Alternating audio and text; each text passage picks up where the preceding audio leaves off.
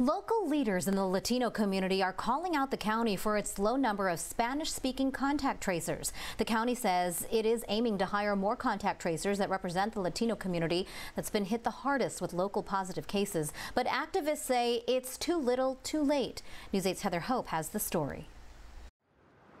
Addressing disparities in contact tracing here in Skyline, local activists and Hispanic leaders met to call out the county on lack of adequate contact tracers in the Latino community.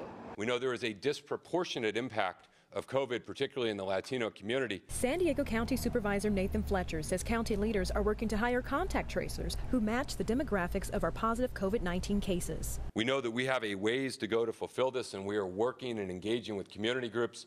We are doing outreach to get more applicants, to get more Spanish speakers into the process. This statement coming after the Chicano Federation of San Diego County released this chart showing the contact tracer and investigator hires.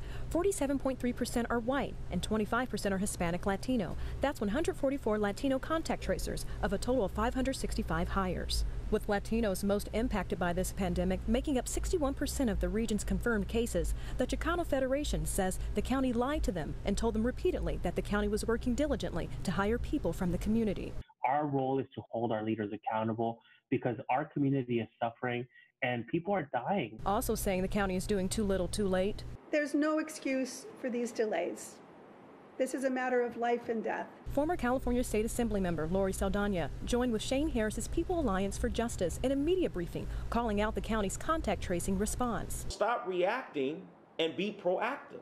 Martin Arias of the Hispanic Chamber of Commerce says it's a struggle for his own parents. When they get a phone call, they're automatically, hesitant to answer any questions just because of the fact that they don't know who's on the other side of the line, especially if they don't speak Spanish. The county has a contact tracing goal of investigating at least 70% of new cases in 24 hours, but became overwhelmed as cases spiked in early July. The county released this statement in part, "We are reaching out to our community partners in Latino communities to recruit more Latino contact tracers. As you know, the staff assigned to contact trace is just under 200. The high and rapid demand for adding over 500 more is still in progress. We will refocus our matching the ethnicity of contact tracers with those testing positive." Good for them. It's good that now they're doing that. The Chicano Federation did speak with county leaders today and are hopeful of more Hispanic hires. Based on the conversations we've been having with them today and some of the plans that they're working on, we are definitely optimistic about the fact that there will be change coming. Heather Hope, News 8.